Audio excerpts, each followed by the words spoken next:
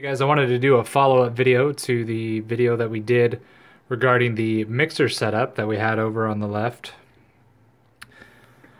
Today I wanted to talk a little bit about what the audio settings on your computer actually are in order for the mixer settings to actually work. So I'm going to go over the gaming PC, the streaming PC, as well as the OBS setup.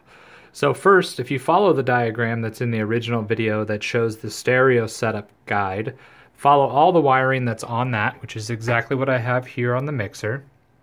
All of the wiring that I have, including which buttons to press, which knobs to turn, how to balance everything out, is all in that video and in that diagram that's linked in that video. Now we're going to go right over into the gaming PC. So here we're looking at the gaming PC. What I've done is I've gone down into the bottom right hand corner.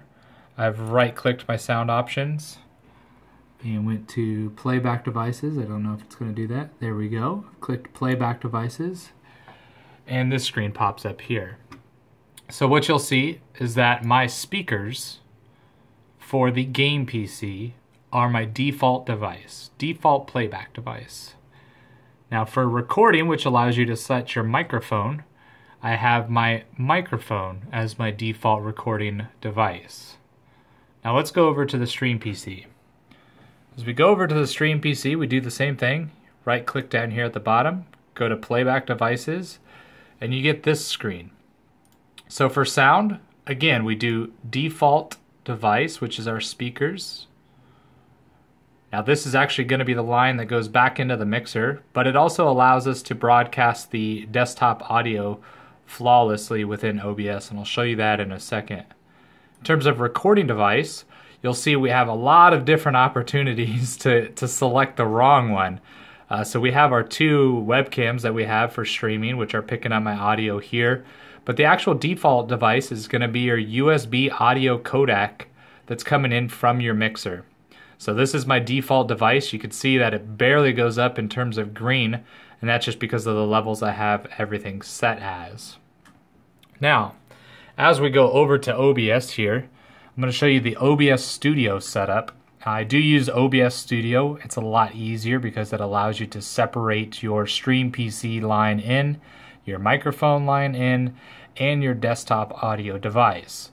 So what you'll see here is I have my sample rate set to 48 kilohertz. One of the things that's a little bit important in most cases is to make sure that your sample rate on both your gaming PC and your streaming PC are consistent across all of your inputs and playback devices. If you set everything to 16-bit 48 kilohertz, there won't be any issues with some drivers or codecs not properly encoding the audio from one to the other.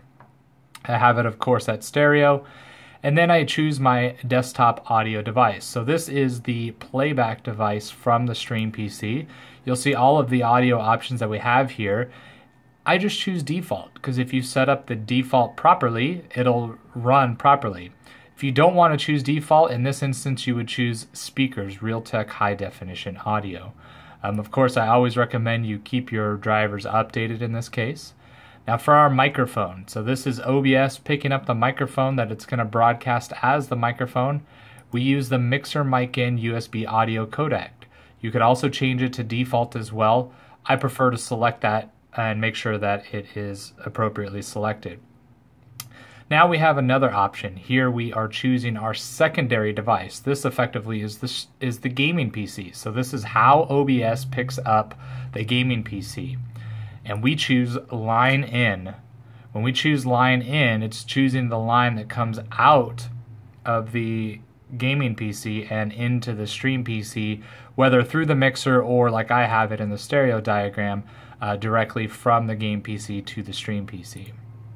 Now what's really important, and I think some people miss this, although it sometimes happens automatically, is that if you right click on your little taskbar items and you see this Realtek Audio Manager, right click it and go to Sound Manager.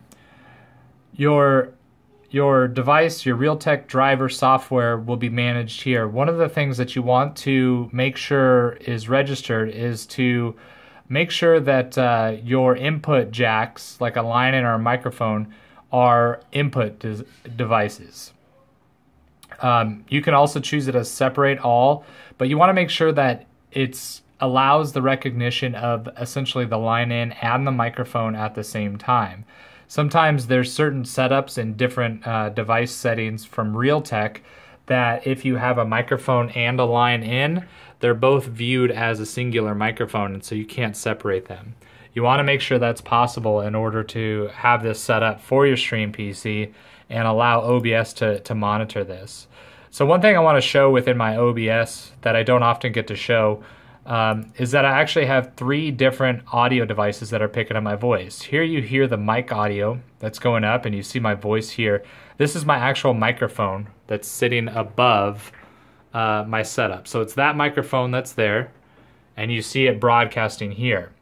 Microphone aux 2 is anything that I play on the gaming PC. So for example, if we open this up, we go to any YouTube,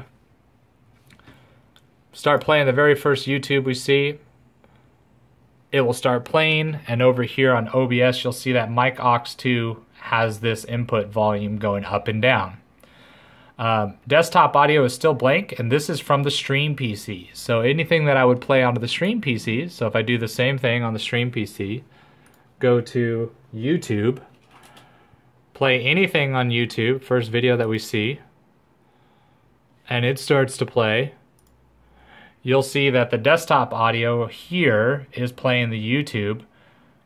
My microphone is picking up the microphone that's above me that you guys saw earlier, and the microphone aux 2 is picking up the game PC.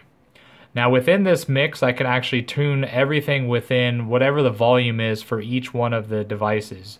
You could also do this on your mixer, or you could do it within OBS. I tend to always try to keep this within the mixer itself by turning down the faders as needed, or turning down the volume on my game PC. And the reason being is because then I don't have to constantly adjust OBS and where it's at. Right now everything's really loud because I turned up my YouTube volume earlier on my game PC, which I typically turn back down when I go to actually stream. So just wanted to let you guys know exactly what the setup is for the audio and how it's visualized on my stream PC when I'm actually streaming. So when I'm streaming, I'm constantly monitoring this audio. If you guys actually pay attention, my voice is typically right here. So when you see the mic aux line, you see how much louder my voice is versus desktop audio. And you'll see that it peaks a little bit higher as well than the mic audio aux 2, which is the game PC.